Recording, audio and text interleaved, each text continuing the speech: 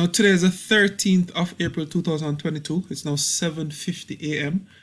I'm on a chart of the euro versus the New Zealand. We have taken a buy trade. We have taken quite a number of trades this week. However, one of our themes for this week was a weak New Zealand, a weak Aussie, and a strong euro. You're seeing that we took a couple trades on the New Zealand versus the dollar, Aussie versus the dollar to sell, and we took this trade on the euro versus the New Zealand to buy. So we're netting about $2,167 on this account. But I just want to put a disclaimer out there that this kind of result is not typical. I do not have these returns every day. And, depending on your risk appetite, you probably need to ensure that you speak to your investment advisor as to whether this kind of asset class is actually good for you.